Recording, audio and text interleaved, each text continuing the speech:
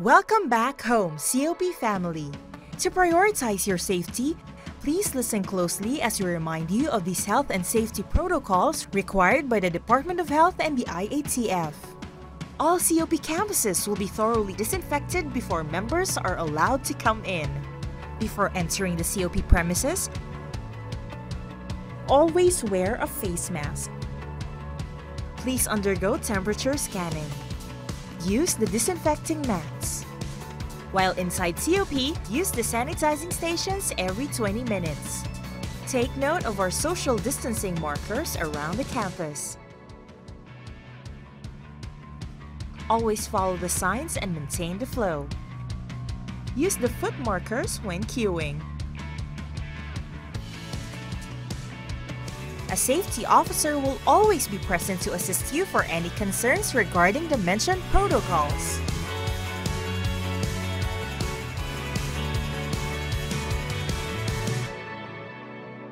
We're doing our best to help keep you safe. So all you need to do is seek God and focus on His Word.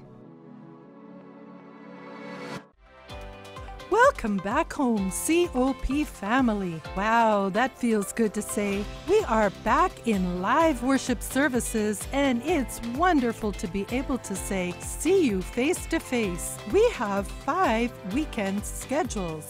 Saturday at 6 p.m., Sunday at 7:30 a.m., 10 a.m., 12:30 p.m., and 3 p.m. We'll finally get to worship, pray, and learn the Word all together again in God's house. Our services will still be on Facebook and YouTube. For more information and latest updates, keep checking our social media pages. COP family, let's go to the house of the Lord. Let's go to the house of the Lord. I was glad when they said unto me, let's go to the house of the Lord.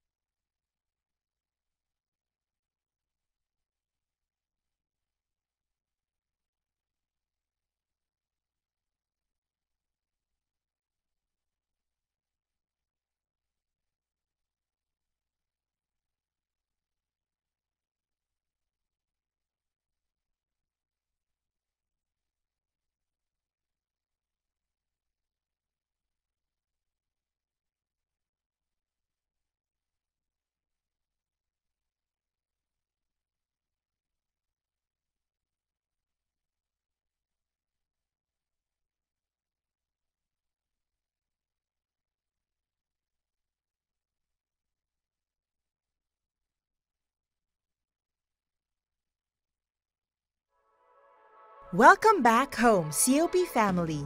To prioritize your safety, please listen closely as we remind you of these health and safety protocols required by the Department of Health and the IATF. All COP campuses will be thoroughly disinfected before members are allowed to come in. Before entering the COP premises, always wear a face mask. Please undergo temperature scanning. Use the disinfecting mats. While inside COP, use the sanitizing stations every 20 minutes. Take note of our social distancing markers around the campus. Always follow the signs and maintain the flow. Use the foot markers when queuing. A safety officer will always be present to assist you for any concerns regarding the mentioned protocols.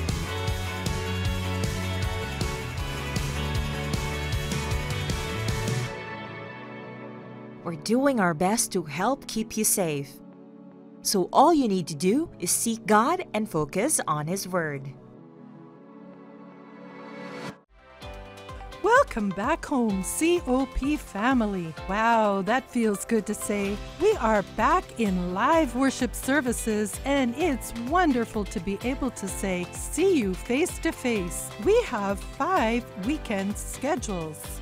Saturday at 6 p.m., Sunday at 7:30 a.m., 10 a.m., 12:30 p.m., and 3 p.m.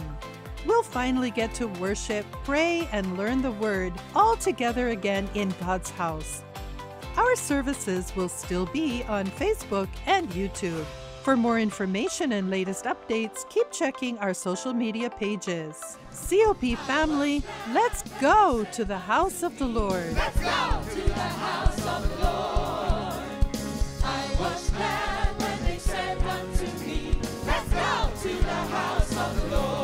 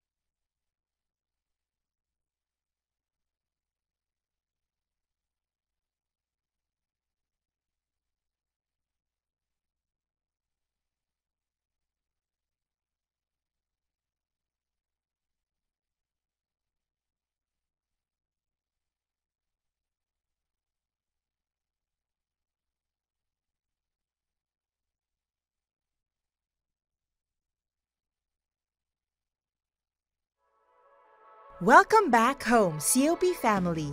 To prioritize your safety, please listen closely as we remind you of these health and safety protocols required by the Department of Health and the IATF. All COP campuses will be thoroughly disinfected before members are allowed to come in. Before entering the COP premises,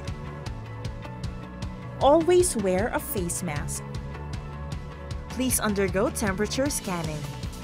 Use the disinfecting mats. While inside COP, use the sanitizing stations every 20 minutes. Take note of our social distancing markers around the campus. Always follow the signs and maintain the flow. Use the foot markers when queuing. A safety officer will always be present to assist you for any concerns regarding the mentioned protocols.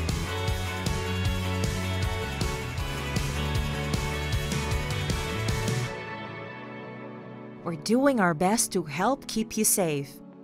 So all you need to do is seek God and focus on His Word.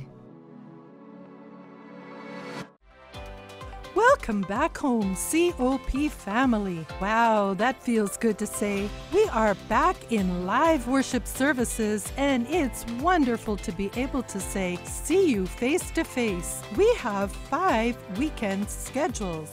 Saturday at 6 p.m., Sunday at 7:30 a.m., 10 a.m., 12:30 p.m., and 3 p.m. We'll finally get to worship, pray, and learn the Word all together again in God's house. Our services will still be on Facebook and YouTube. For more information and latest updates, keep checking our social media pages. COP family, let's go to the house of the Lord. Let's go to the house of the Lord. I was glad when they said unto me, let's go to the house of the Lord.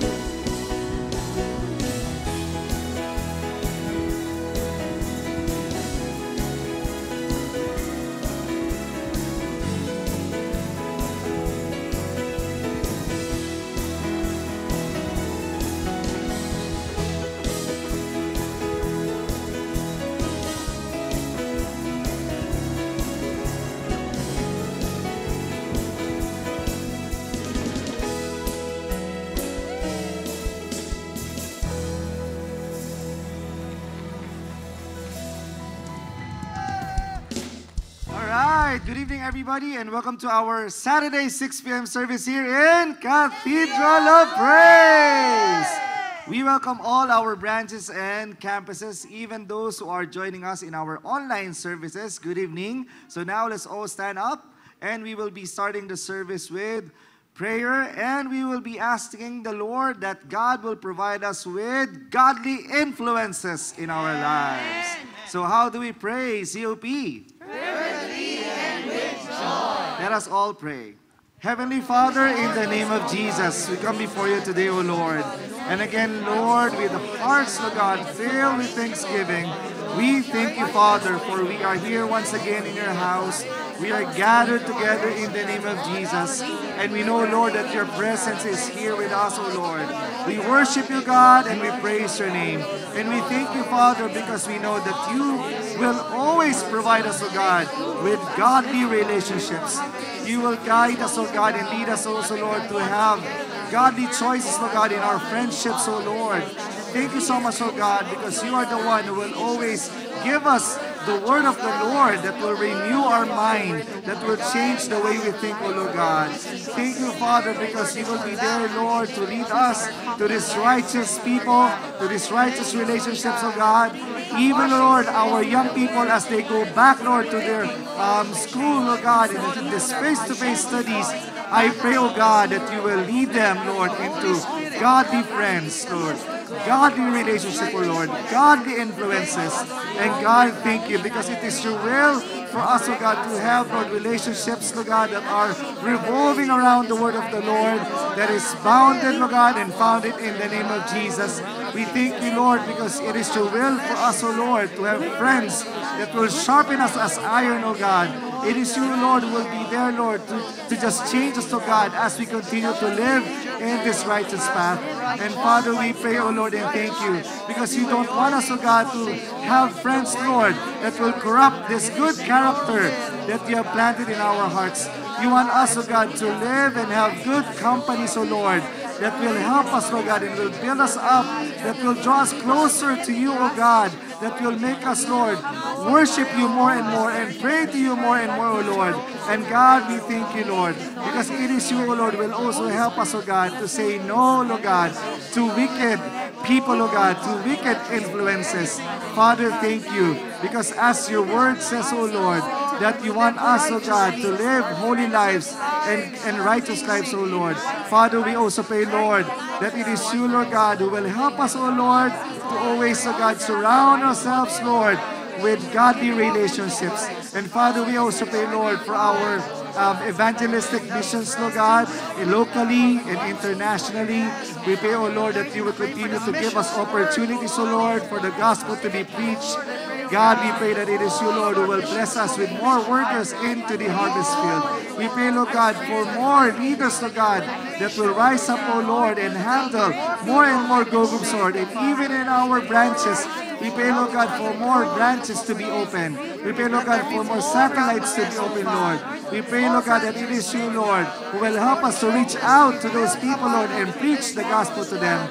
And God, we pray, Lord, that as people will be part of this Go group, we pray, Lord God, that they will be built up in the faith. We pray, Lord God, that they will mature, Lord God, in their relationship with you. And God, thank you so much that as you provide us, oh God, with godly friends, oh Lord, it is because of your grace. It is because of your mercy, oh Lord. As you lead us out, Lord, of this wicked people, of this wicked influences, Lord, let your name also be glorified, oh Lord. And God, we pray that our friendships, oh God, that our relationships, oh God, that the people surrounding us, oh God, will draw us closer to you, that will make us better Christians, oh God, that will make us, oh God, more on fire for you, Lord, that will make us, oh God, hunger and thirst for more of you, Lord. Let our friendships, oh God, be surrounded, Lord, with the word of the Lord, with your presence, oh God. Lord, we pray also that as we go, Lord God, our way, we pray, oh Lord, that our hearts, Lord God, will just be longing for more of you, Lord, and longing for more of your house, longing for more of your word, oh Lord. Continue to change us, oh God. Continue, Lord, in Jesus' name. Amen. Jesus is the light of this world, and the unfolding of his word gives light. Jesus is the Christ.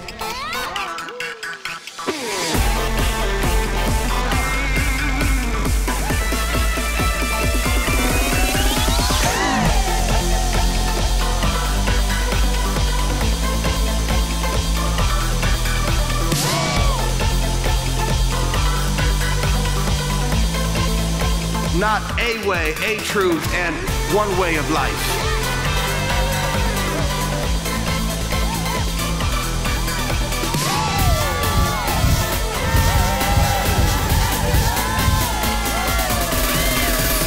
At COP, we know that like the apostles, we are to preach the gospel publicly and from house to house. It is a privilege to be in your homes sharing the gospel. At COP, we know a pastor is to teach the Word of God, enabling us to live lives that please the Lord.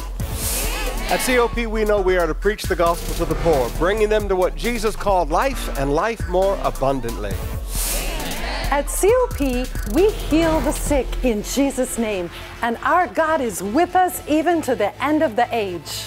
At COP, we know that the message is the gospel. We love it, we live it, and we preach it. It is the good news, and it is the power of God unto salvation for those who believe. At COP, our eyes are on Jesus, the author and finisher of our faith. We don't worship worship, we don't worship fellowship, we worship Jesus. At COP, we know that we have been called by God to be priests. We are to serve him. We don't live in our own little world.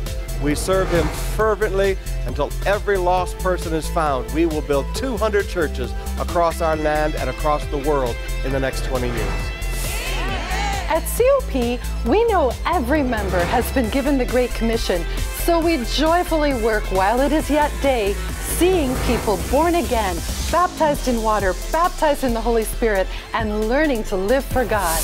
At COP, we know that we are to bear fruit and not to gather fruit. There is no shortage of people that need to hear the gospel. Our joy is to go to the harvest field and then bring the harvest field to the Lord. At COP, we know we are to fill his house with his praise. We praise the Lord. We praise him for who he is and what he does. If it's not about him, it's not praise. At COP, we know that the tithe is not about obedience to the law. It is before the law, during the law, and even Jesus taught tithing. It is our joy to bring the whole tithe into the storehouse to the Lord. At COP, we know prosperity is about trusting our Heavenly Father for everything we need. No fear of debt, no fear of poverty, no fear of people. Our Father is our provider. At COP, we know that Jesus taught us to pray, Our Father. That means that we are part of a great family of God across this world. When one part of that family needs help, it is our role to freely give as we have freely received. At COP, we know God's grace abounds to us, teaching us to say no to sin and to work hard for Him.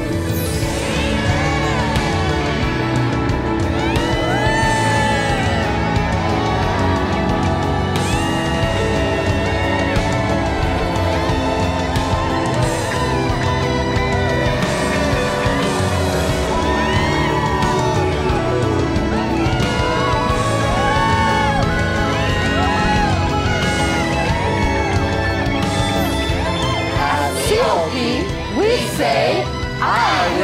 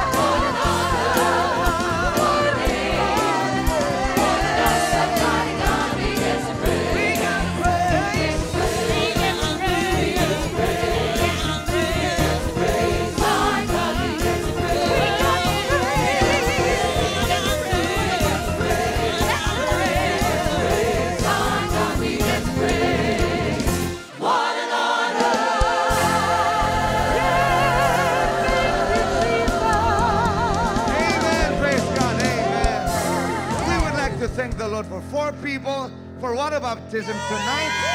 And for the first two in main campus, let's rejoice with Fernando Foronda, Nikki Boris. Now let's go to the South Campus. And here in the South Campus, we'd like to rejoice with Elena Salazar and Rowena Garay. Well, good evening, COP, and welcome to our Saturday evening worship service. What a great opportunity to be in the house of the Lord in all of our campuses, our fruitful branches, and those joining us in our drive-in and online. We thank you for your faithfulness coming to God's house tonight. Now, as we continue our worship service, let me just request everyone, let's keep on wearing our face masks. And of course, if you have any prayer requests, you have a prayer need, all throughout the praise and worship, feel free to come right here in front in our altars, in all of our campuses, and also in the ground floor there in the main campus. And those in the balcony, just feel free to come into the center aisles. Our pastors and pastors, they would love to agree with you in prayer. So as our water baptism respondents get ready, let me ask you this question. Are you ready to worship the Lord some more? Yeah. Come on, let's open up our hearts to Jesus and sing to Him. I got a song and I sing it loud. My praise is pouring out. My praise is pouring out.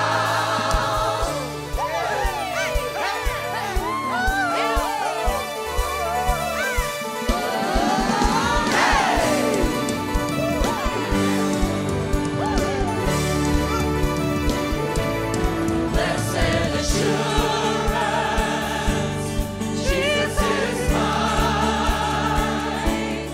Oh, what a foretaste of glory divine, heir of salvation, purchased of God, born of His Spirit. Oh, I'm washed in His blood. Oh, Said I can't stop singing. What's freedom so? I'm praising my Savior. all the day long, I got a song and I sing it loud. The praise is pouring out, the praise is pouring out, and I will dance in your freedom now. You have brought me out, you have brought me out. I got a song and I sing it loud. The praise is pouring out, the praise is pouring out, and I will dance in your freedom now. You have brought me out, you have brought me out. Everybody clap.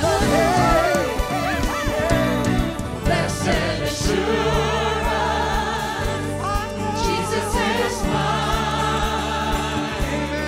Oh, what a foretaste of glory divine, Heir of salvation, heir of salvation, purchase of God, purchased of God, born of His Spirit. born of His Spirit. Ooh, I'm washed in His blood. Said I can't stop singing. What's freedom so? I'm praising my Savior.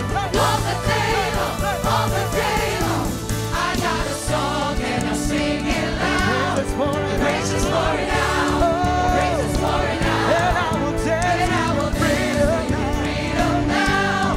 You have brought me out, you have brought me I out. got a song to I got sing a for song and I Jesus. sing it loud. A praise The is praise is pouring pouring out, the praise is pouring out, and I will and I will dance dance in your now. freedom now. You have brought me out, you have brought me out. Come on, if you know that God has been faithful in your life, please sing this with us. Here we go. Did He heal you? Come on. Yes. Did He free you? Yes. Did He save your soul? Yes. Did He make you whole? Yes, yes. Did He wash you? Yes. Transform you? Yes. Did He redeem you? Yes. And cleanse you? Yes, yes. Did He set you free? Yes. Give you victory? Yes. When He died for you? Yes. Calvary? Yes, yes. Did He give you peace? Yes. Did He give you hope? Yes. When He filled you with the Holy Ghost?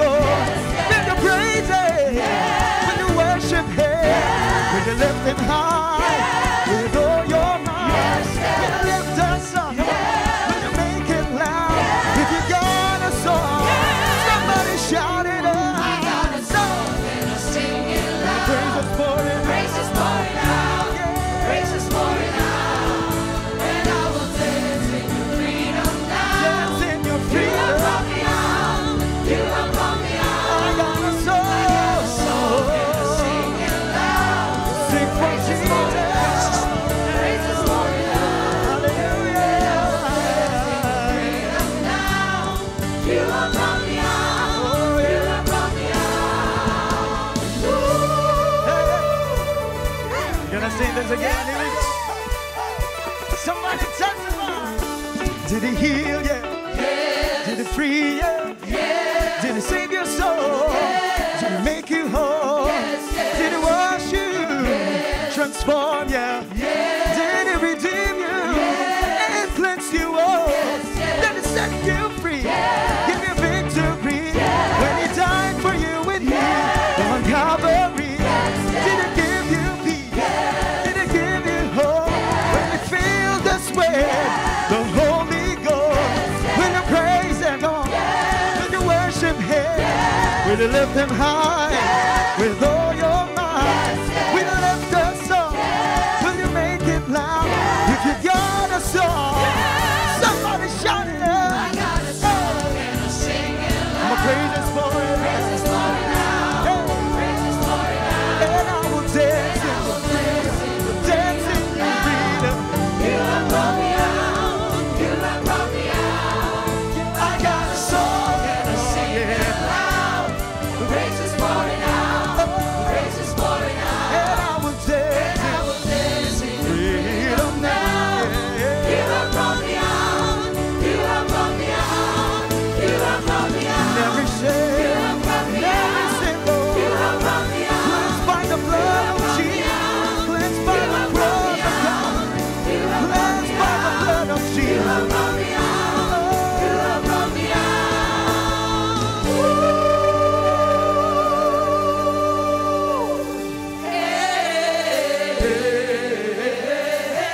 Come on.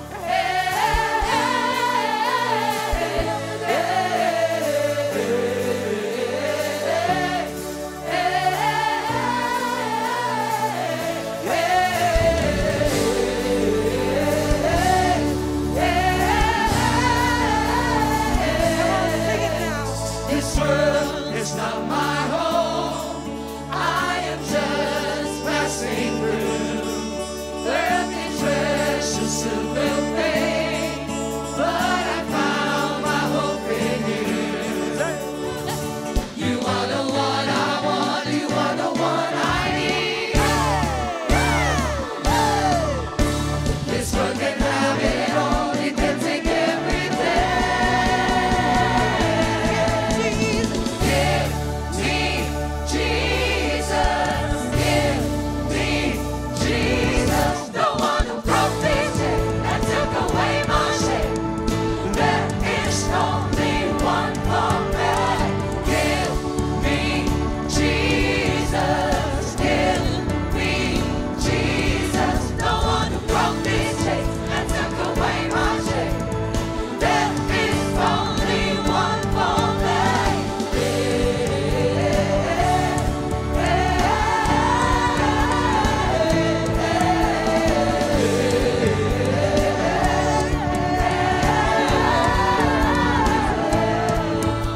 This world is not my home. I am just passing through. Earthly treasures soon will fade, but I found my hope in you. You are the one. You are the one I want. You are the one I need. This world can have it all. It can take everything. So give me Jesus. Give me Jesus. Give me Jesus. The one who broke me and took away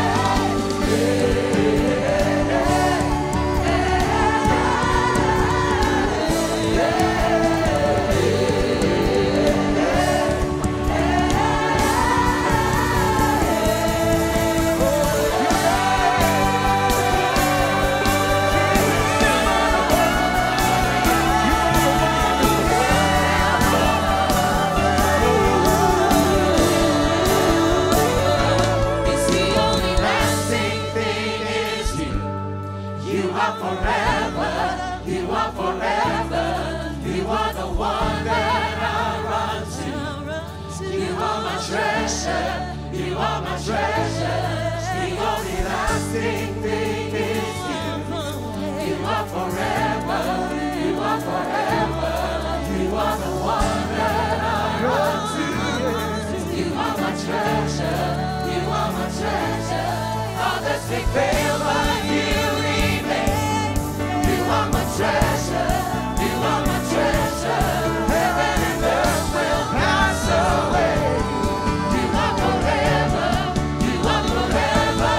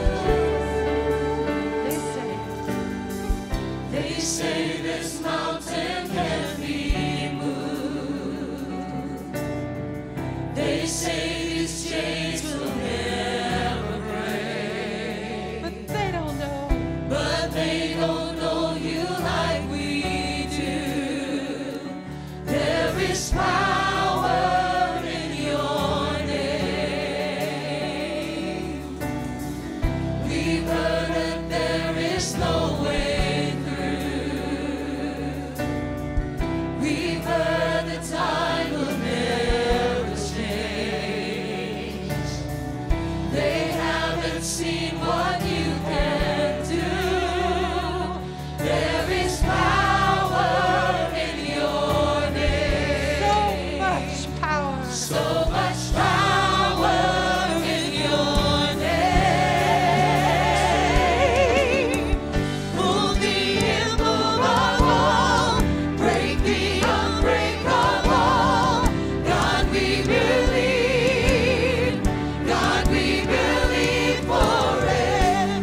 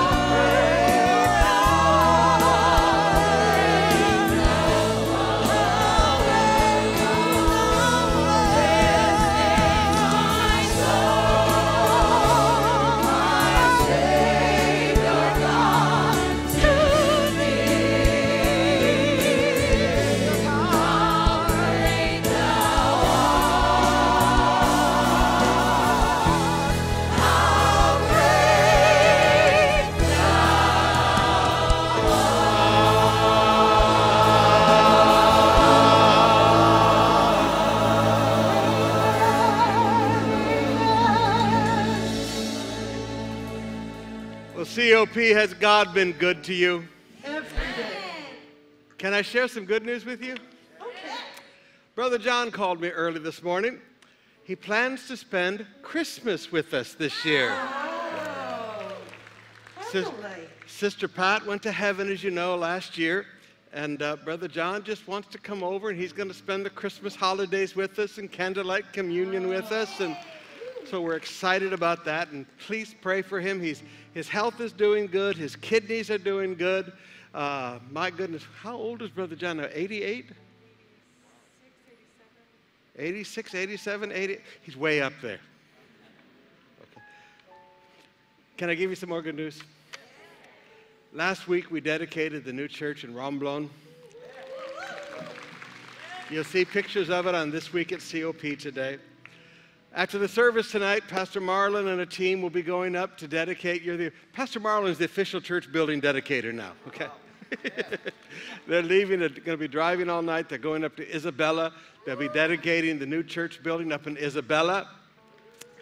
And I was so excited this week as I saw, folks, you got to understand, we have good members in these places. Yes.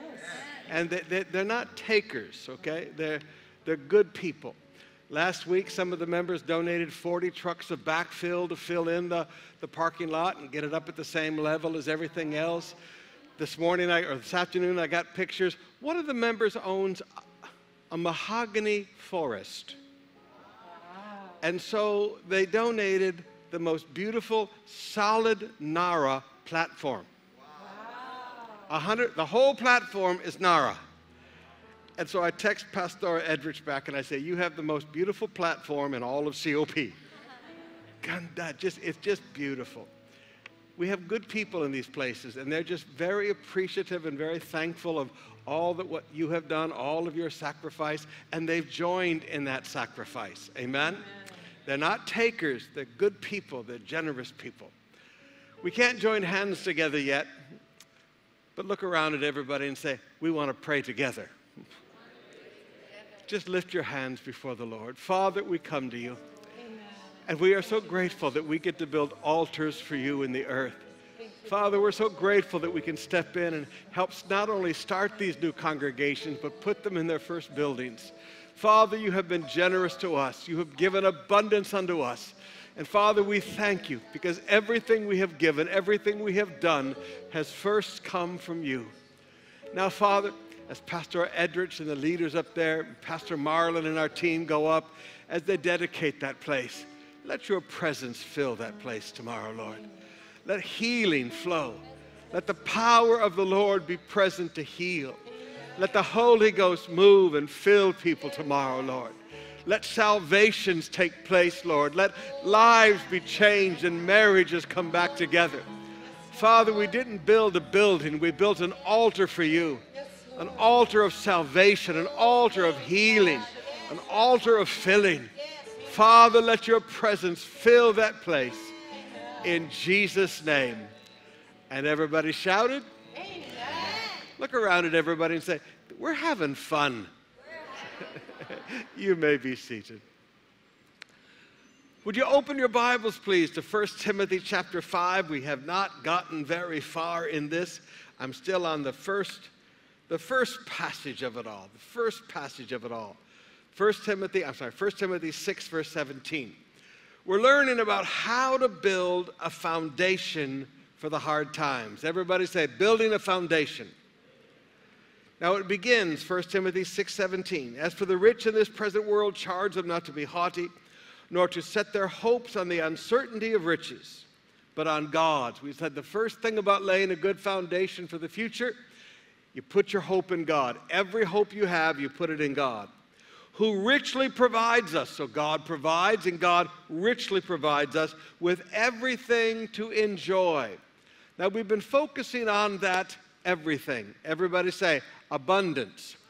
That God always gives us more than enough. And we've been learning together the reasons for the abundance, that He always gives us more than enough. There are reasons and there are purposes for all of that. And one of those purposes we closed out with last week was to enjoy. To do what? We don't never need to feel guilty about the blessings God has given us. We don't ever need to feel ashamed about or apologetic about the blessings God has given to our families. As long as those things are gifts of God and they're acquired with honesty and integrity, we should enjoy them. The only people who need to hide their wealth are people who have gotten it the wrong way. Everybody say the Gehazis. Gehazis and Judases are the ones that need to hide their wealth. Thieves need to hide the wealth. But people who've been blessed by the Lord, we should enjoy it. And everybody said?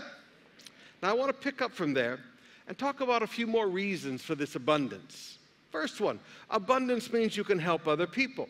2 Corinthians 9, verse 8, and God is able to make all grace abound to you, so that having all sufficiency in all things at all times, you may abound in every good work. Everybody say help others.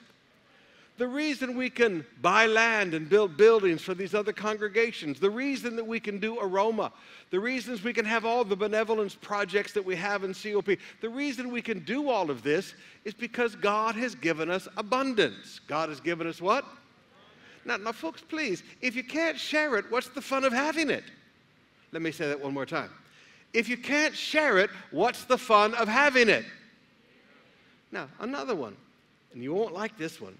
Abundant means that you can loan interest-free to people in need.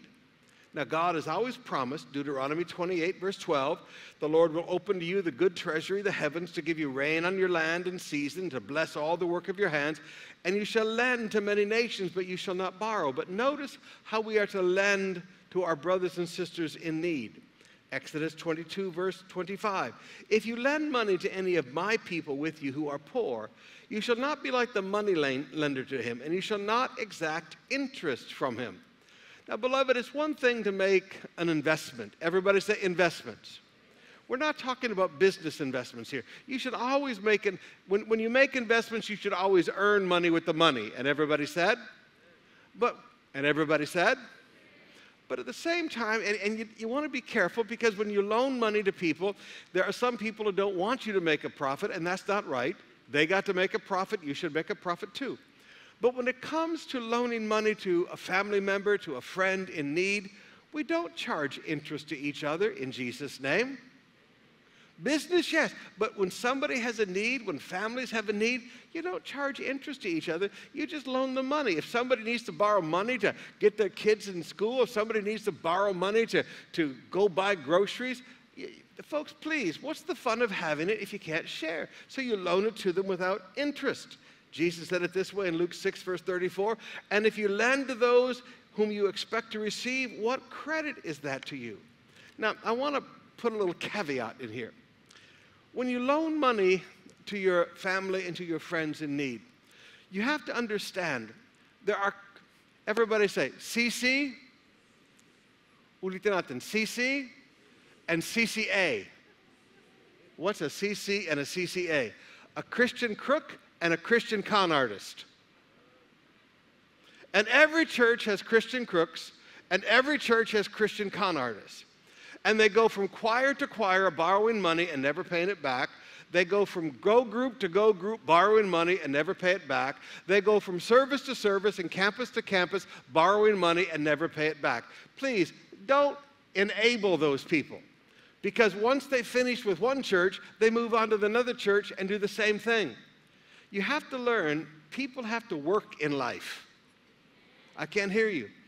And having a soft heart, giving money to people, loaning money to people that have no intention to pay it back, that they just go around borrowing from everybody, you have to learn to say no. Everybody shout, no. Say it again. But when it comes to somebody who has a need, somebody who's just hit a hard spot in life, everybody say, a hand up. Not a handout, but a hand up. To somebody who just hit a hard spot in life, we should always be open-hearted and lend to them without interest. That's why God gives us an abundance. Another thing, abundance means you can be a good Samaritan. Now, I like what Brother John teaches. You can look up the verses. For the sake of time, I won't read them all. But Luke 10, verses 30 to 37, you know the story well of the Good Samaritan. Now, the difference, Brother John says, between a good Samaritan and a well-intentioned Samaritan is prosperity.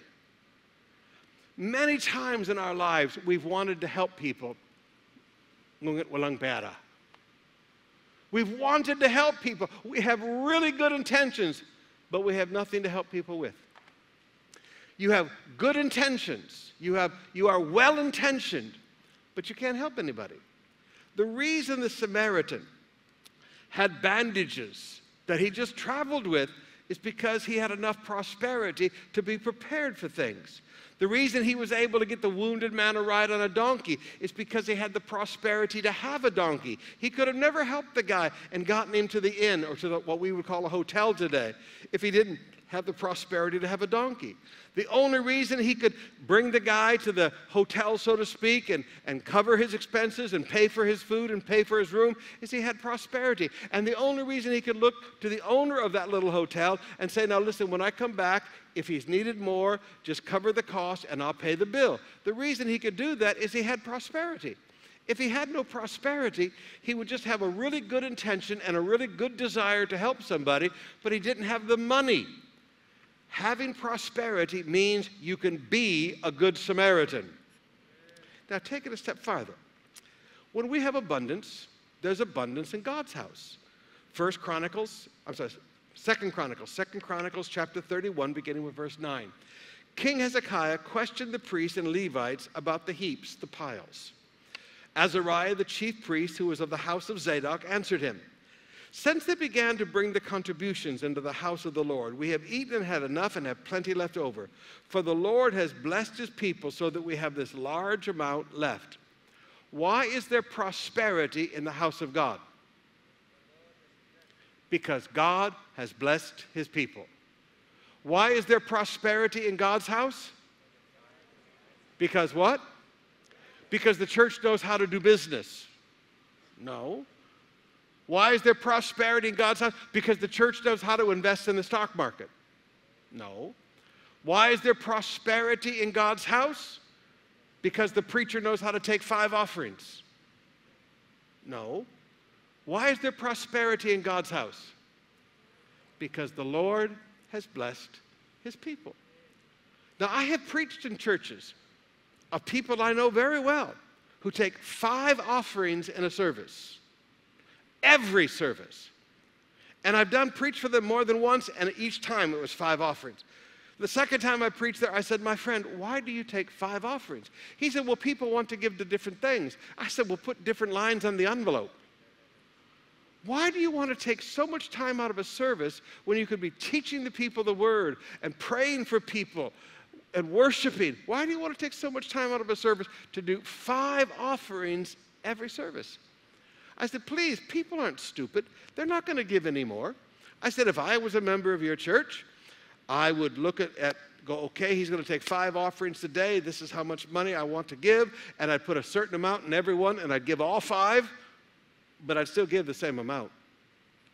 Brothers and sisters, churches don't prosper because the pastor stands up and does 1-hour offering thoughts. Churches prosper because the people prosper. Did you hear what I just said? And what I teach young pastors is this simple thought. There's no shortcut for a congregation prospering. You don't stand up and raise money. You stand up and raise people. You do what? You teach the people the word. You visit the people in their homes. You get them growing and in a vital, beautiful relationship with God. And as they are walking with God and they have faith and they're walking in holiness and sincerity and walking in integrity, God blesses the work of their hands. And then as the people are blessed, what happens to God's house? It has what? Abundance. 1 Chronicles 29, verse 16. O Lord our God, all this abundance we have provided for building you a house for your holy name comes from your hand and is all your own. Now, I showed you last week the pictures of what we're going to be doing here at main campus with Tower 7 and the complete renovation of the auditorium and the rebuilding of the kids tower. That's going to be the new educational tower. The Bible college and music college and things are going in there. We showed you what we're going to do. Next week, Lord willing, we're going to do pledges for that. But in addition to doing pledges for that, I would like to ask every one of you to look back across the last couple of years, because for 2 years, I haven't challenged you with your offerings. For 2 years, or 2.5 years now, We never raised money online. We never did anything like that. But it's time to finish the house of God. I didn't hear you. And God has been good. Has God been good to you? Then I would take a look at how God has blessed your family. And I want you to bring a special offering next week and be prepared as a family. Think about it, pray about it this week, and be prepared as a family to say, this is what we're going to do every week for the next few years to finish and beautify the house of God. All right. Would you put your tithe in the red envelopes, please? Put your seed in the blue envelopes. Up on the balcony, we have the baskets out.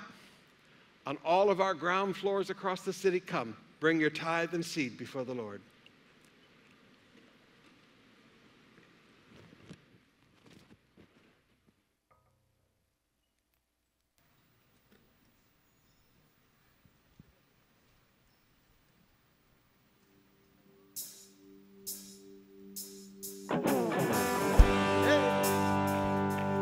Our praises will be loud, amen?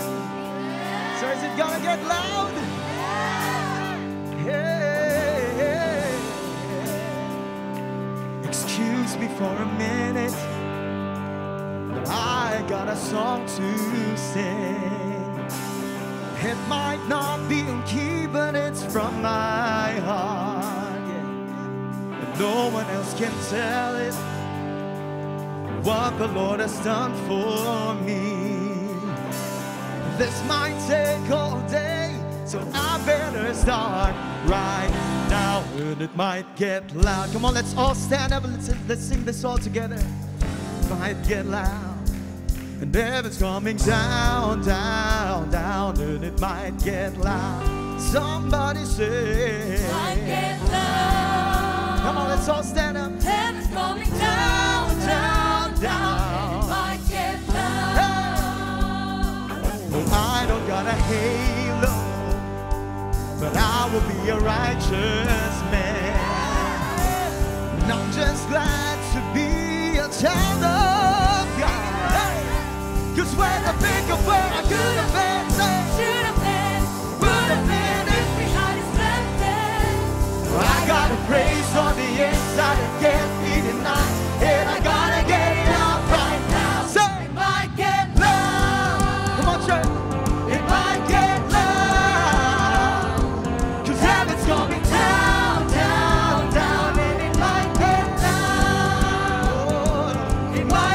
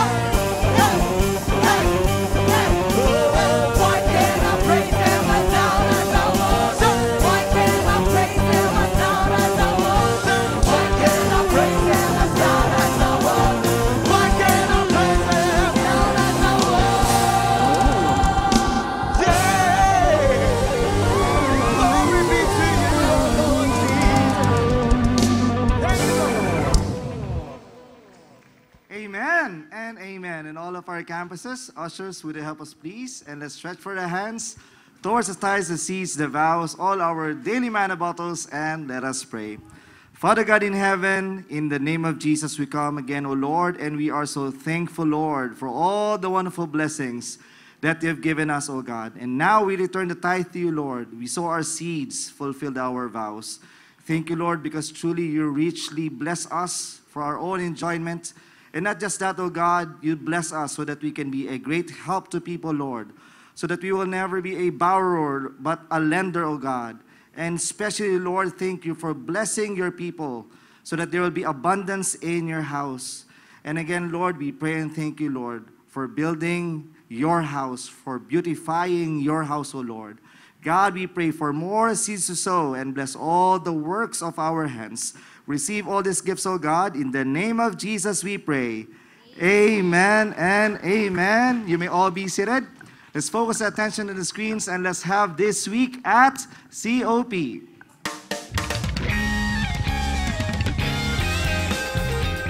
This week at COP, would you look at this? A team of COP Rangers and ushers went with Pastor Marlon to COP Romblon to help with the official grand opening of our altar for God in the earth. Wow! They spent time in usher training. Brother Noel also joined the team and set up the PA and trained our AMP workers there. COP Romblon held its very first Sunday services in this new facility with 279 total attendees. And we rejoice with the 56 people who gave their lives to the Lord that day. We're very proud of Pastora Sarah and the pioneering team. Then to top it all off, our Rangers shared the gospel on the vessel they boarded on the way home, winning another 25 souls to the Lord. This week at COP Batangas, we praise God for 654 souls saved in an outreach at the Batangas City Integrated High School Parents Orientation Program. This happened in 2 batches. What an open door. Praise God for this. This week at COP, what a great community outreach for District 3. Happening over 2 nights, the first night saw 131 saved and the second 59 saved for a total of 190. Thanks to our HDC trio singers and also for the workers from District 2 who joined in. The sweet thing about the first night is that when Pastora Mel dismissed the people, they did not want to leave. Until 3 times she said goodnight, but they sat in their chairs wanting more. After all, who would want to leave the joy-filled presence of God? This week, with our mighty men in uniform, thank God for the 22 security personnel at Polytechnic University of the Philippines who gave their lives to God. This week at COP, wow, indeed, we had Wow God, or Worship Our Wonderful God at South Campus, and our super wonderful South leaders brought so many people who needed Jesus. Besides an incredible night of worship, we saw 319 souls saved. Wow! Our next Wow God, You Said It will be at Main Campus on Wednesday, September 21.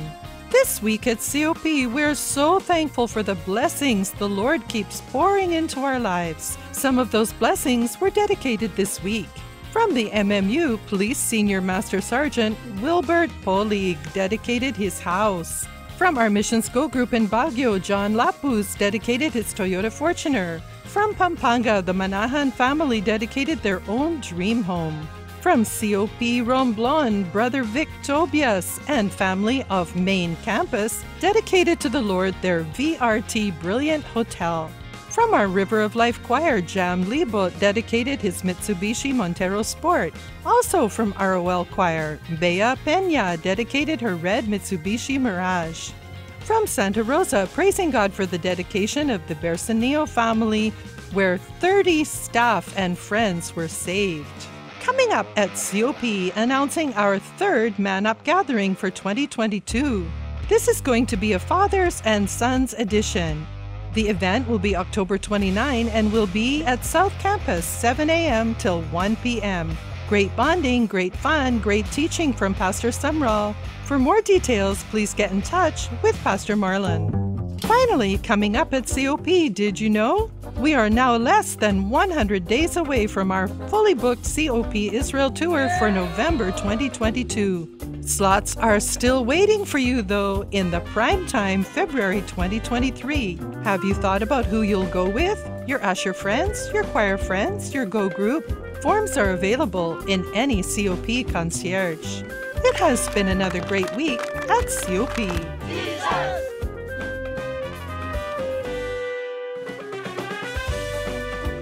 Would you open your Bibles, please, to Romans chapter 12. Romans chapter 12, beginning with verse 1. In this series on pushing back, we're getting a little confrontational in the face of culture. It's going to be a short series before we get back into 1 Corinthians, but I wanted to take some time to just push back and say, hey, folks, it's time that the church quits following the world. Paul says in Romans 12, 1 and 2, New Living Translation, "And so, dear brothers and sisters, I plead with you to give your bodies to God because of all he has done for you. Let them be a living and holy sacrifice, the kind he will find acceptable. This is truly the way to worship him. Don't copy the behavior and customs of this world.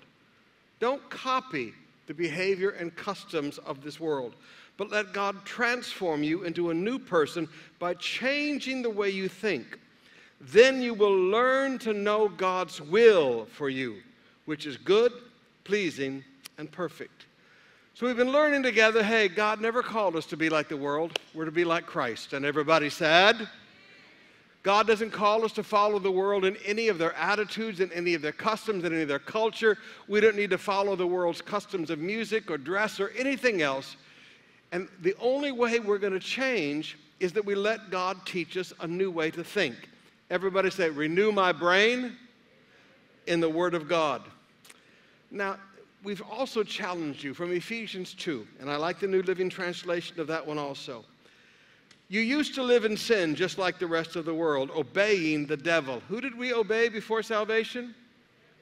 We obeyed him. The spirit at work, the commander of the unseen, the powers of the unseen world. He is the spirit at work in the hearts of those who refuse to obey God. Now, just like God is at work in the hearts of a believer, God is perfecting the good work he began within us. God is always working in our heart to make us more like Jesus. In the same way, the world, Satan is working in the heart of his sons and daughters. Satan is working in their heart to make them more like him. This is why the Bible says evil men wax worse and worse. The world gets worse and worse, and we become more and more like Christ because God is working in our hearts and Satan is working in the hearts of the devil.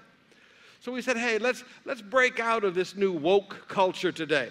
And so we began to talk about terms like toxic and like cancel culture and like entitlement. And instead we began to talk a little bit about adulting. We said that Jesus grew up in a world and overcame all of these temptations and thought patterns that we face today. We said if anybody ever had the right to feel entitled, it was Jesus. We learned that in the temptation, each of the three temptations in the wilderness, each one of those addressed in part the concept of entitlement. We saw the life that Jesus chose to live was not a life of entitlement, but he chose to live a life of sacrifice, not selfishness.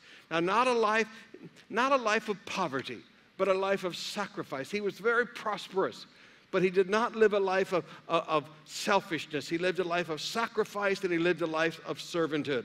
And he pushed through the toxic environment of his day in order to share the gospel. And we closed out last week with learning how Jesus teaches us these great truths, and we went through some of the parables together and began to understand how Jesus taught the people of his generation about getting over the toxic mentality and getting over the entitlement mentality. Now I want to pick up from there, and we're going to do some more adulting. Everybody say adulting. That, for those of you who aren't familiar with the term, that's a term that young people use today about when they have to grow up and act like adults. They say, we're going to do some adulting. Like one of our young pastors recently got married, and they took a video of their very first trip to the grocery store after marriage. And I was laughing with some friends about it. I was telling them about how they had taken a video of their very first trip to the grocery. I never videoed my first trip to the grocery store. But they took a video of their very first trip to the grocery store. And my friend looked back at me and said, they're practicing adulting. They're practicing what? Paul says it this way, 1 Corinthians 13, verse 11. When I was a child, I spoke like a child. I thought like a child. I reasoned like a child. When I became a man, I gave up childish ways. Paul said, hey, we were all kids once, and we were all spiritual children once. When we're born again, we are called a babe in Christ Jesus. Paul said, listen, we have all lived there. We have all been there. But there comes a time when you have to grow up physically, and there comes a time when you have to grow up spiritually and do some adulting. So let's put away some childish things today. Look at the person next to you and say, it's going to be strong again. First of all, the childish idea that you can have a good life and not work. Everybody say, a good life and not work. Now, we closed out our study last week looking at the prodigal son. He was a guy who wanted to have a good life and not work. The only problem with spending and not earning is what? Eventually, you run out.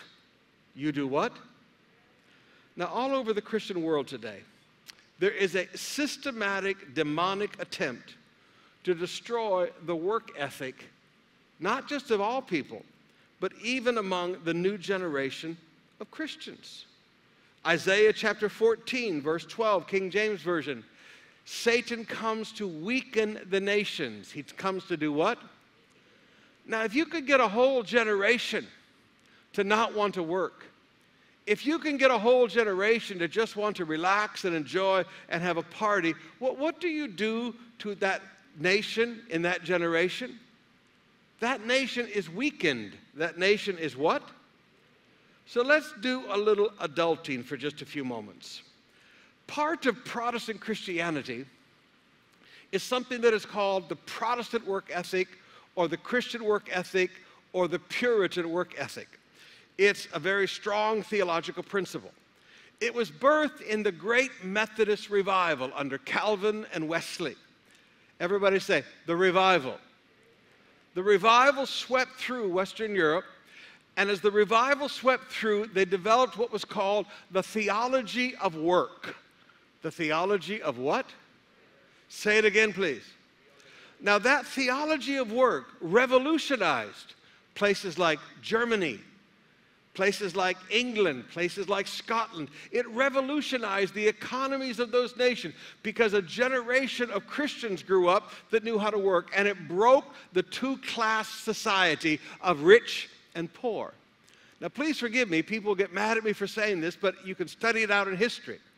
There's another force that was released in the world at the same time called Iberian Catholicism. Now, Iberian just means Spanish.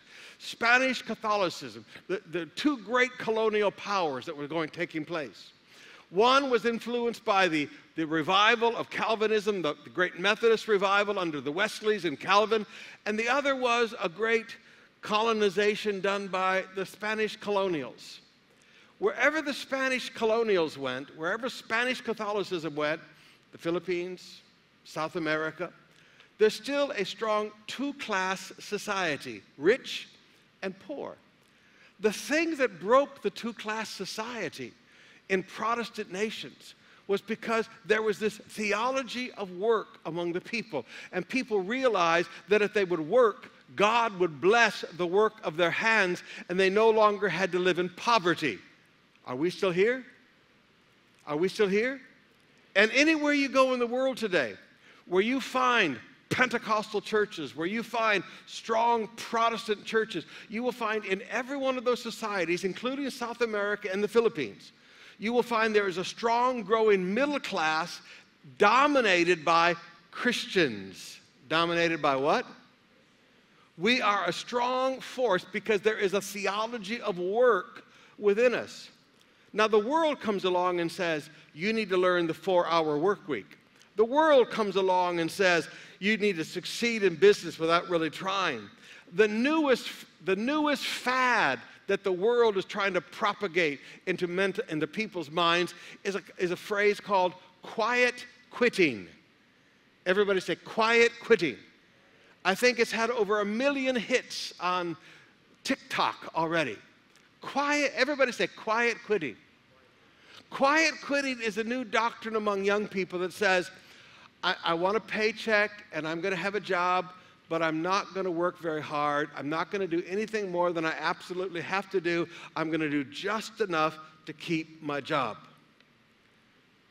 Another famous doctrine in the world today, and I've had young people tell this to me. Pastor, your generation lives to work. My generation works just enough to live. I said, well, the only problem with that is you're going to run out, and you're never going to leave an inheritance for the next generation. But you notice how quiet it's in here when you start talking about this stuff? Look at the person next to you and say, relax.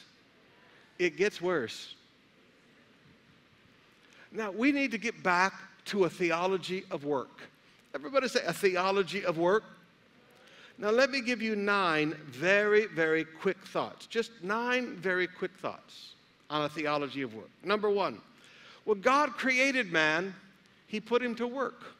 Genesis 2, verse 15. And the Lord took the man and put him in the Garden of Eden to work it and to keep it. God did not create us to chill. God did not create us to relax. God did not create us to have a party. God created man and put him to work. And put him to what? Remember, we were created in God's image. God did creation in 6 days, and then the scripture says on the 7th day, he rested from his labor. We were created in God's image. We are builders. We are workers. We are what? This is the way we have been created. And if you try to function separate from how you're created, you're never going to have a good life. Secondly, the fall of man, sin, made work harder. Genesis 3, beginning with verse 17. And to Adam he said, because you've listened to the voice of your wife and eaten of the tree of the which I commanded you, you shall not eat of it. Cursed is the ground because of you. In pain you shall eat of it all the days of your life. Thorns and thistles it shall bring forth for you, and you shall eat the plants of the field. By the sweat of your face you shall eat bread till you return to the ground.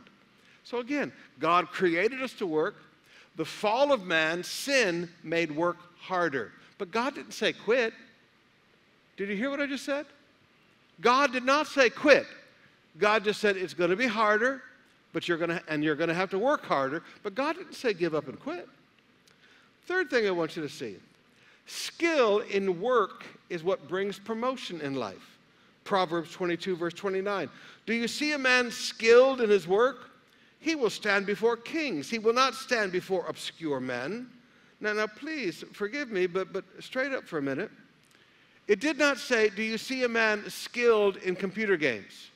He will stand before kings. Young people, please don't get mad at me. Do you see a man skilled in playing? Do you see a man skilled in partying? Please, when I was in university, there were guys that we called party animals. These guys were the life of every party. These guys were skilled at partying. But you know, when you look back across life, those guys never amounted to anything. Those guys have lived with nothing all of their lives. Do you see a man skilled in his work? Skilled in his what? He will stand before kings. How many of you want to see promotion in life? Would you raise your hand? Then what do you need to be skilled in? The work that God has given you to do. Let me give you another one. God expects us to find enjoyment in our work. Ecclesiastes 2, verse 25. There is nothing better for a person than that he should eat and drink and find enjoyment in his toil. New Living says, and find satisfaction in his work. At some point, young people, you have to realize something has to change in your heart, and you begin to enjoy work. Let me say that one more time. It was so quiet. Enjoy work. Let me say that one more time. Enjoy work. Find satisfaction in work. Are we still here? A switch has to change in your heart. And I believe it's a God switch. I believe that God gives you enjoyment in your work. Now, let me just back up here and just throw in another thought for you right in the middle of all this. Have you ever studied the great empires of the world? Have you ever noticed why empires fall? Now, I haven't studied all of them, but I remember one time doing a real detailed study because I read this. I didn't read the book, but I looked at this headline on a book, the title of a book. It said, Why the Roman Empire Fell. I thought, wow, why did the Roman Empire fall? So I remember taking a few months of my life and just really understanding why Rome fell. Rome fell because people wanted to party and not work. They wanted to go to the Colosseum and watch the games and get free food from the emperor and not work. Show me any society where the people are learning to just chill and relax and not work, and I'll show you a nation that's crumbling and failing. We need to learn to find enjoyment in our work. I can't hear you. Let me give you another one. Work is how we provide for our needs and help others. Ephesians 4, verse 28. Let the thief no longer steal, Paul said, but rather let him labor, doing honest work with his own hands. Now, what does Paul say Christians are to do? Do honest work with our own hands, so that he may have something to share with anyone in need. He said, hey, do honest work with your hands, not just to provide for your own needs, but so that you have something to share with other people. Now let's talk about quiet quitting. The next thought, Colossians chapter 3, verse 23. Whatever you do, work heartily as for the Lord, not for men, knowing that from the Lord you will receive the inheritance as your reward. You are serving the Lord Christ. New Living Translation. Work willingly at whatever you do, as though you were working for the Lord rather than people. Working for who? Remember that the Lord will give you an inheritance as your reward, and that the master you are serving is Christ. On Monday morning when you go to work, don't look at that boss as if they're your boss. Jesus is your boss. And everything you do it as like you're working for him. You show up on time, you show up early for work because you're working for Jesus. And he will reward you. You give it your best shot all day. No quiet quitting. No just, kind of coasting along, just enough to not get fired. None of that stuff. That's not what a Christian does not quiet quit. A Christian works with all their heart because they know that what they're really doing is working for God. And God will reward them. And that their boss is really not their boss is Jesus. The theology of work, my goodness. The next one, people who do not work should not be allowed to become parasites among those who do work. 2 Thessalonians chapter 3, verses 10 and 11. For even when we were with you, we would give you this command: if anyone is not willing to work, let him not eat. For we hear that there are some among you who walk in idleness. They're not busy at work, they're busybodies. Have you ever noticed that people who have time to criticize everybody else aren't doing anything in life? Are we still here? People who have the time to stick their nose in everybody else's business and criticize what everybody else is doing, it's because they have nothing to do in life. They're lazy. They're not busy, they're busybodies. Now notice what Paul says here. We should not enable this. Now please, I know I'm going to sound ugly here for a minute, but straight up talk. Parents, you're not helping your children by letting them stay home. They're 32 years old. They've graduated from college 10 years ago, and they're still playing video games at home all day. You're not helping your child. You're condemning them to a life of poverty because one day you're going to go to heaven. Every new generation has to learn to work. Now, in COVID, I know we helped out our families. All of us stepped in, and all of us were helping out families. But there are some people in the family, grabe talaga, talagang one tamad.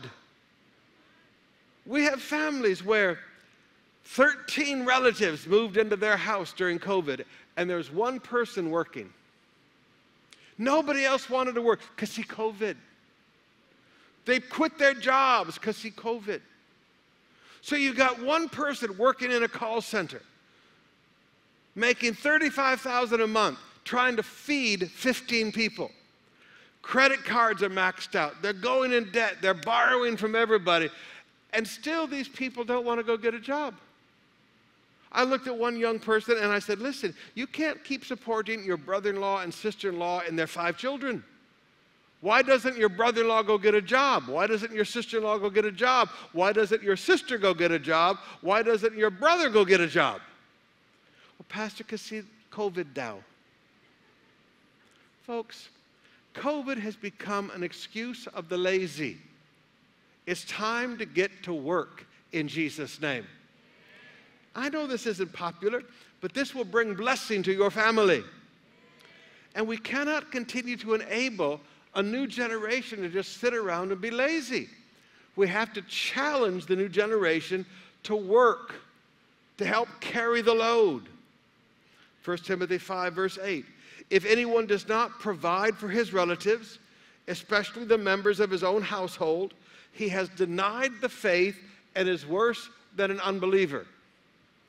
For a man to stay home and refuse to work because he just doesn't want to work, he doesn't want to feed his family, he doesn't want to help provide for his mom and dad, he doesn't want to help provide for his children, he just wants to stay home while his wife goes to try to work, that man is worse than an unbeliever.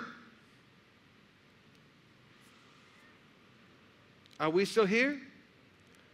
Are we still here? Now, these are Paul's words. They're not mine. These are words inspired by the Holy Spirit. If anyone does not provide for his relatives, especially the members of his own family, he has denied the faith and is worse than an unbeliever. Now, the problem with all of these people who don't want to work is they have the same desires that everybody else does. Proverbs 13, verse 4, the soul of the diligent craves and gets nothing, while the soul of the diligent is richly supplied. Proverbs 21, verse 25, the desire of the diligent or the sluggard kills him, for his hands refuse to labor. Yes, they have the same desires everybody else has, but they won't work to see it accomplished. Now, brothers and sisters, if you want something, you have to learn to work for it. Everybody shout, if I want something, I have to learn to work for it. All right, look at the person next to you and say, relax. That part's done. Second part, some more adulting. There's another childish idea we have to deal with. This childish idea says, follow your heart. Everybody say, follow your heart.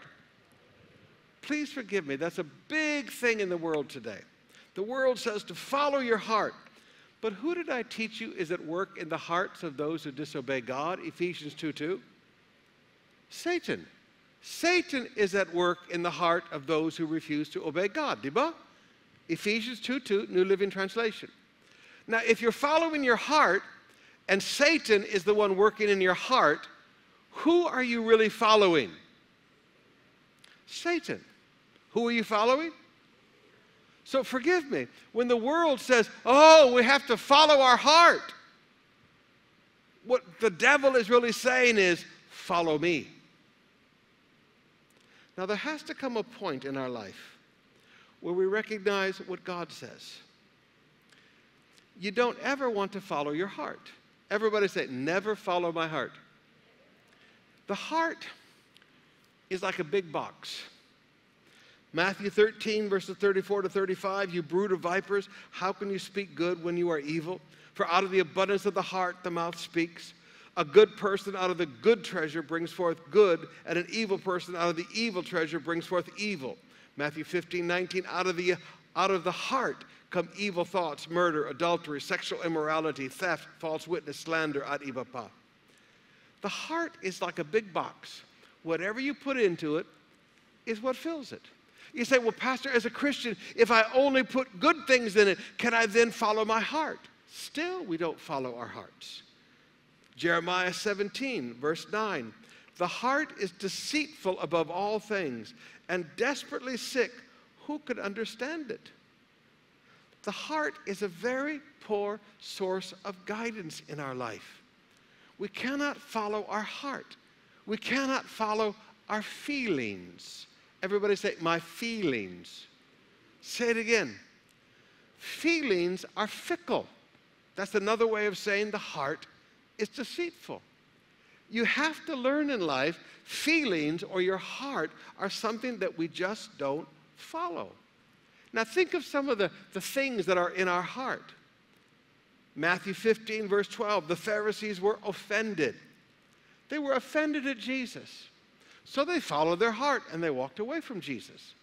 But the Greek word offense has nothing to do with sin. It has strictly to do with opinion.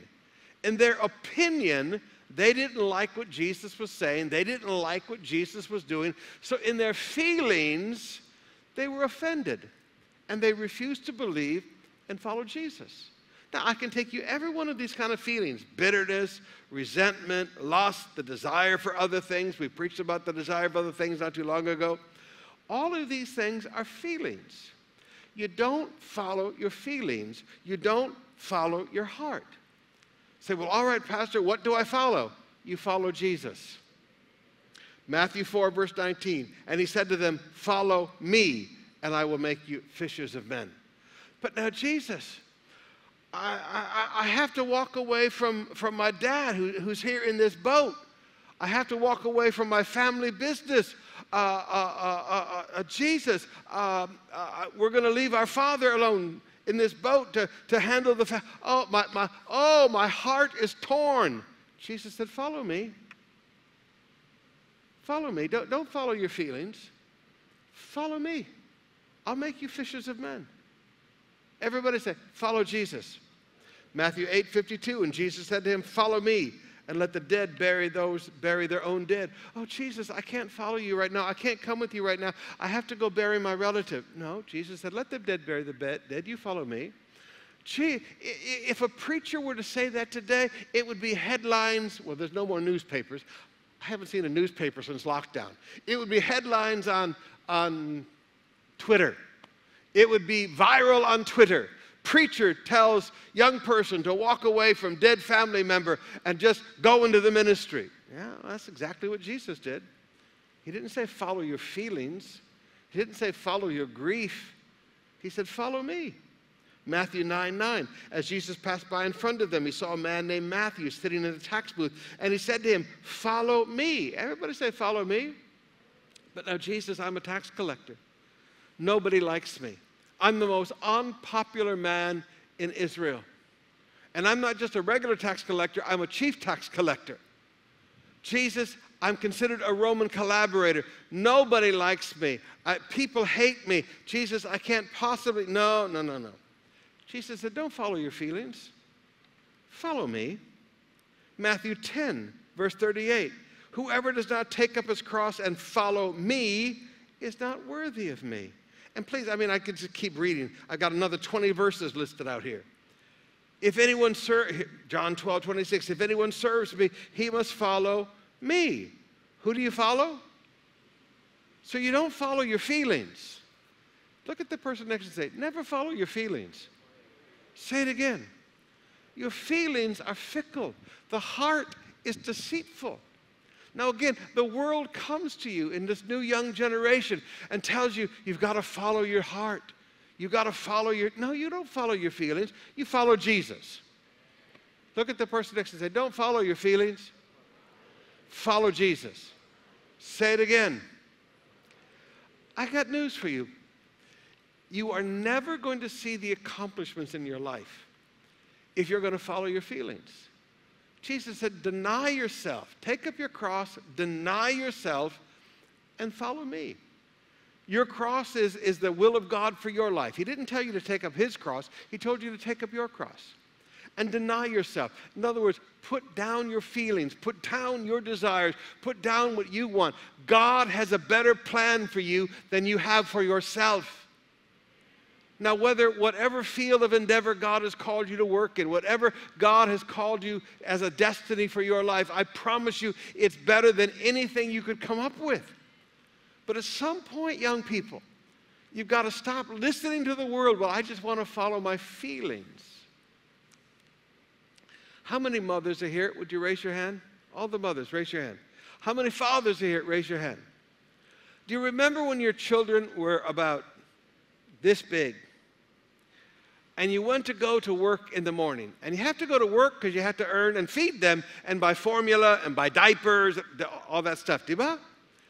And you're getting ready to go to work, and as you get ready to walk out the door, your little one grabs a hold of your leg. Daddy, Mommy, don't leave me. Do you remember those days? Did you want to leave? No. My feelings stay home and take care of my little one. But if you stay home and take care of your little one, forgive me, you have no food to put into their mouth. So you had to tell yourself, I can't follow my feelings. I have to do what's right for my family. I have to go to work in Jesus' name. Are we still here? Some of you in COVID, forgive me, fear gripped your heart, especially in those early days of COVID. I watched young people go to work. There was no work for home for a lot of the young people and the young professionals in those early days. And they'd get out and they'd get on the back of a motorcycle because there was no jeepneys working, there was nothing. And they'd go to work. They'd face COVID every day. But they had to go to work. Feelings, they were afraid. But they didn't follow their feelings. They thought, you know what, I gotta earn, I've got to bring home food for mom and dad and my brothers and my sisters in Jesus' name. At some point, you tell your feelings to shut up, and you do what's right in Jesus' name. Are we still here? Do you want more? You want some more? Another childish idea that we need to do some adulting on. I want an easy life. That's a big deal now. It's a big deal. People, I just want an easy life. The world says you should never have any stress or pressure in your life. The world says you should never take any risk. There should be no stress. There should be no pressure in your life. If something makes you feel pressured, quit your job. Well, okay, how are you going to eat? Do you remember how we closed out last week? Iron sharpens iron. Marshmallows do not sharpen iron. Cotton balls do not sharpen iron. 4-inch Eurotex foam does not sharpen iron. Iron sharpens, I didn't hear you.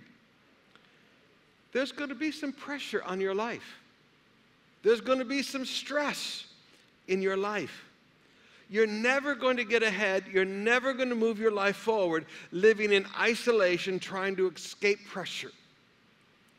You're never going to move ahead with your life living in an echo chamber of Facebook where you want everybody to agree with you and everybody to be nice to you. I'm sorry, it doesn't work like that. Everybody say, it doesn't work like that. I didn't hear you. I remember going into one of our church members' business. It was a casa for cars. And there was this client that was just really, really ugly ahead of me. They were ugly. I mean, they were nasty. And finally, the guy left. And I walked up to our member and I said, boy, you're very patient. I said, boy, that guy was really nasty and really rude and really disrespectful to you. He said, that's all right, Pastor. I'm going to make 100,000 pesos profit off him. I sat back and laughed so hard, I think I disturbed everybody in the shop. I said, you've got your eye on the goal, don't you? He said, yeah. I've got tuition fees to pay for my kids. I know that guy's nasty, but he pays well. Everybody say, he pays well. Now some of you young people, forgive me, you have a boss that's more like a demon.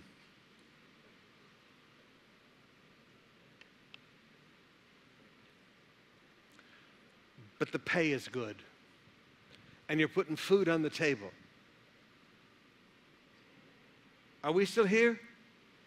At some point, you've got to be willing to go through some stress. You've got to be willing to go through some pressure.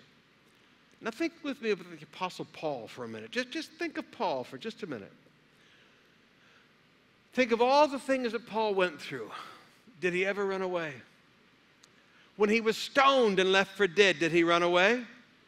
No, he got back and walked right back into the same city. Diba? Walked right back through the city gates again, right past the guys that stoned him and left him for dead. Think of all the hardships that Paul faced in his life, but he never backed down. He never quit. He never said, oh, I would just like to have a break. I'd just like to have an easy life. He never did that. Not once ever.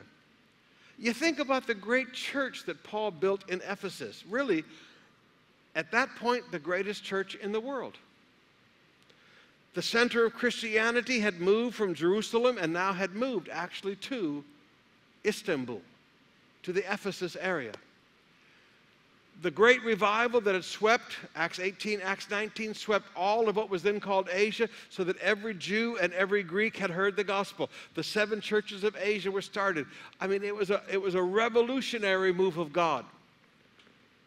Now, what did it take for Paul to build that great church? 1 Corinthians 15:32. Paul said, what do I gain, humanly speaking? I fought the wild beasts at Ephesus. New Living says, what value was there in fighting the wild beasts, those people of Ephesus, if there was no resurrection? Everybody say, wild beast people. Now, have you ever thought about that for a minute? The wild beasts of Ephesus. Have you ever tried to sit down and logic with a wild beast? A rhinoceros is charging you. A rhinoceros won't sit down and have a conversation with you. There's no logic there. A lion or a tiger, when it wants to kill you, is not going to sit down and have a cup of coffee with you and let's talk about this and let's come to an agreement about this. A wild beast is just destructive and vicious and wants to destroy you and kill you. Paul said, that's what the people of Ephesus were like when I showed up. He said, and I fought with those wild beasts. 1 Corinthians 16:9, again, regarding Ephesus, he said, a wide door of effectual work was open to me, and there were many adversaries, New Living, although many opposed me. Paul was never a man who would quit. Now, young people, think of our Savior. Think of all the opposition he went through. Even to do something as simple as to heal a person, he had to fight with people who didn't want him to heal on the Sabbath. Walking through a grain field, he had to fight with people on the other side for criticizing his disciples for just pulling some grain off on their hands and eating it as they walked through the grain field. Think of all that Jesus went through. Think of all of his suffering on the cross. Did he quit because things got a little hard? Did he quit because there was a little bit of pressure? Did he look around and say, I don't want any more stress, I'm going to give up and quit? Now, young people, please. The world wants to make you a bunch of quitters. Satan wants to weaken the nations. The world wants to make you a bunch of quitters, but we are not quitters. We are more than conquerors through him who loved us and gave himself for us. I didn't hear you. Look at the person next to you and shout, I am not a quitter. Shout it again. There's so many people when things get a little hard. Oh, Kawawa, I want to run home. Mommy, Mommy. It's time to grow up. It's time to face some stress. It's time to face some pressure in Jesus' name. It's time to get better. Iron sharpens iron. Going through hard times makes you a stronger, better, more capable person in Jesus' name. So we have to keep moving. We have to overcome this culture of lethargy, this culture of laziness, this culture of, oh, I just want to have an easy life. I'm sorry. That is not what life is going to be like. When we get to heaven, we can relax for the rest of eternity. We cease from our labor in heaven. But on earth, we work. In heaven, it's going to be all good times. On earth, we have to face some hard times. But God is with us. Now think again. Oh, there's so much I can teach you on this. Think of all the scriptures. I got another, 1, 2, 3 pages of verses I could sit here and read you. I won't read them all for the sake of time. But think of all the verses starting in Deuteronomy 11 and going all the way through Ephesians chapter 6, where God says, be strong. Everybody say, be strong. And I won't read you all the verses. Be strong. Joshua takes over, be strong. David tells Solomon when he takes over, be strong. Every time you find, just go through and pull the phrase out of your Bible. Everybody shout, be strong. He never said be weak. He never said be a quitter. He never said fade when there's a little bit of pressure or stress on your life. He always says, be what? Say it again. 1 Corinthians 16:13, be watchful. Stand firm in the faith. Act like men. Be strong. Be what? I didn't hear you. I looked at a young married man, among 28, 29 years old, one baby at home. And he came to me, he said, Pastor, I'm going to quit my job. I said, why? You just got a promotion. He said, yeah, and with my promotion, I got this boss that is the nastiest human being I ever met. Comes from another nation. Pastor, he is the most unreasonable, nasty. He yells at me every day, curses at me, swears at me, uses the F-bomb all day long at me. He said, I'm going to quit. I said, all right, let's talk about this for a minute. I said, do you have another job? He said, no. I said, so let's say you quit. How much money do you have in the bank? Not very much, Pastor. We haven't been married very long. I said, how much does formula cost a week?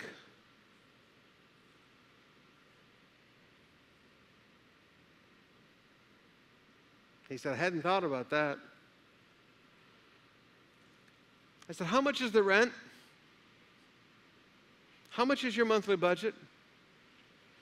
How long before you have nothing for your wife and your new baby? I said, young man, it doesn't matter what that guy says.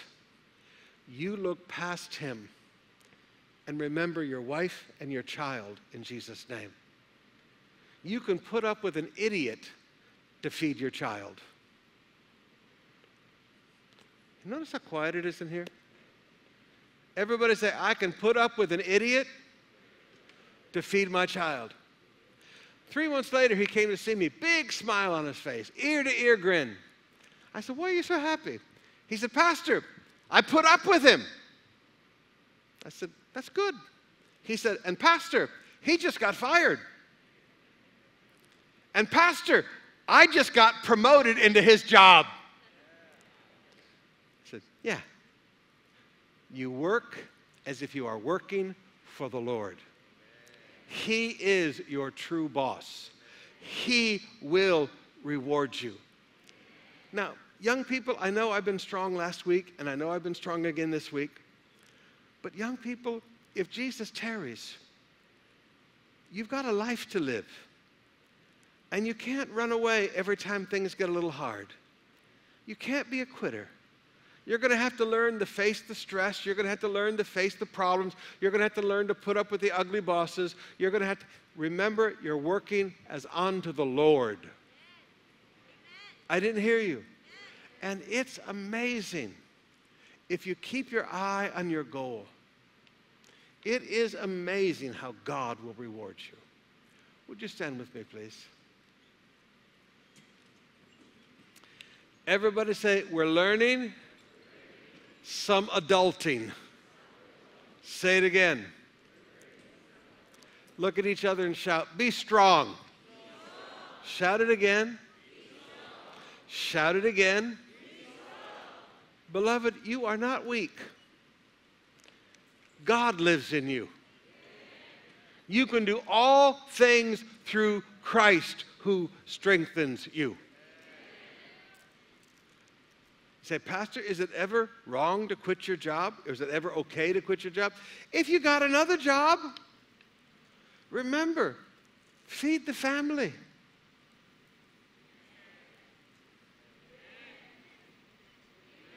I can't hear you. Would you take your communion, please? Now, I want you to think with me. When Jesus hung on that cross, just think with me for a moment. Jesus said, I must be about my Father's business. Think with me about some of the statements that our Savior made. In the garden, he said, Father, not my will, but thy will be done. As he cried out and sweat great drops of blood, he wasn't following his heart. He wasn't following his feelings. He was following the will of the Father. When he hung on that cross, think with me. He didn't say, I'm done, I'm finished with this. I'm going to get off this thing right now. Forget it, I'm finished. It hurts too bad. He stayed there. Now just think through the example of our Savior. When you're making decisions about life, think through the example that our Savior lived in front of us. And make a decision, be strong in Jesus' name. Everybody shout, be strong. If life gets a little hard, it's okay. I can do all things through Christ who strengthens me. Opposition gets a little tougher, it's okay. Iron sharpens iron. I'll come out of this better and stronger in Jesus' name. Ulita Natan, this bread represents the body of my Savior. I remember what he did for me. The example of his life. He didn't follow his feelings. He did the will of the Father. He did the work of the Father. And he never quit because he loved me. Because he loved the family of God. I'm going to follow the example of my Savior. He built a future for me because of what he did on the cross. I will build a future for my family by doing the will of God in my life and never quitting. Let us partake of the bread together.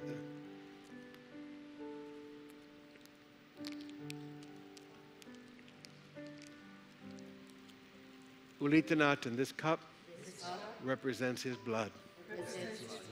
Washed away all my failures, all my shame, all my guilt from all my life.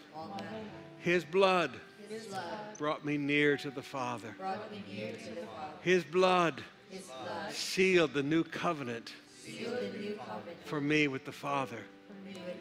I remember what the blood of Jesus has done for me. Let us partake of the cup together.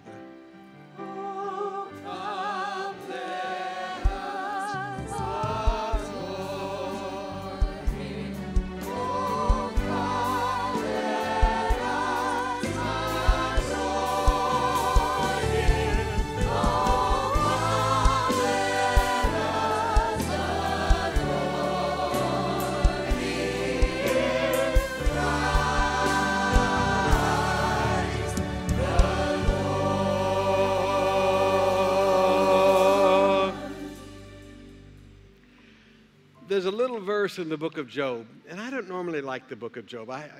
I'm just being honest with you. Job's always been hard for me. But as I've been reading it this year in my devotions, there's verses that have just jumped out at me. And one of those verses is, the mouth is for tasting food, and the ears are for testing words. Everybody say, testing words. Testing words. When you hear these modern philosophies, when you hear quiet quitting becoming the new viral thought pattern in your generation. Step back and go, what does the Word of God say? What does God say? How did my Savior teach me to live? If you want to get ahead in life, follow Jesus. I didn't hear you. Look at the person next to you and say, just follow him. Follow his pattern, follow his teaching, follow what he has laid down for your life. Quit following the customs and patterns of this world. Follow Jesus. Now, young people, I know last week and this week, I've really been tough dealing with this woke culture, and I know I've really been strong. But young people, I wouldn't do anything in the universe to hurt you. But I want you to be successful. I want you to be successful spiritually. I want you to have a great walk with God. If Jesus tarries, forgive me, I want to play with your kids just like I used to play with you when you were young. I want to see a whole new generation rise up. I'll never forget one of our members came to see me. She and her husband, they were not big fancy people. They were just simple people. But I taught them how God had a promise to give them a house and lot. And they sacrificed and they bought their house and lot. And it's been quite a few years now. And they said, Pastor, we just had somebody offer us 9 million pesos for our house and lot. Pastor, we only paid like 650,000 for it. But it's been quite a few years now. They said, Pastor, do you realize that we are the richest person that has ever existed in our family? And I remember walking away smiling and going, Lord, they just followed your word. And look at what you did. They didn't go to all the fancy places to eat. They had to make their house payments. But now, all of their relatives who went and ate at all the nice restaurants and did all the fancy things and had all the latest gadgets, they have nothing. And this couple is very prosperous. They lived the word. Prosperity is not about sowing a seed and getting money back in your hand. Prosperity is about living the life that God has called you to live. Are we still here? And sometimes that means stuff like today. So young people, please, if I messed up your brain a little bit, got you a little irritated, that's good. I got you thinking. But now go back and search the scriptures to see if these things be so. And if I taught you the word, live the word in Jesus' name. Don't live the culture, live the word. Well, you know, Pastor Sumrall, your generation. Excuse me, my generation? Excuse me, I'm not that old. Be merciful. Young people, it doesn't matter about the generation. It matters what the word says. If you live the word, God will bless you. So go back and search the scriptures. These things be so, live the word in Jesus' name. Campus pastors, would you come, please?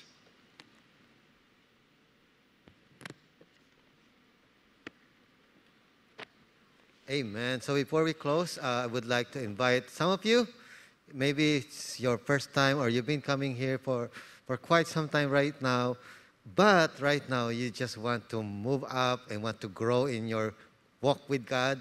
It's time for you to be involved and be part of this local church. And you believe that God is calling you to be a part of this local church. We have a beautiful Livingstone Center in the front lobby. Our ushers will be there to help you and guide you. And we will answer your questions, and we want to be a blessing for you. Amen? Let's all pray together. Lord, we thank you so much for this wonderful time that you've given us. And thank you, Lord God, for your word, oh God. It's indeed very relevant to our lives, oh God, even in this generation. And Lord, we thank you. For Lord, it's time for us, oh God, to move up, oh God, to be, Lord, to grow in our Christian walk, oh God. And even in our, Lord, in our work, oh God, Lord, thank you. For Lord, you indeed, oh God, wake us up, oh God, tonight, oh God, and cause us, oh God, to really work hard in our lives, oh God.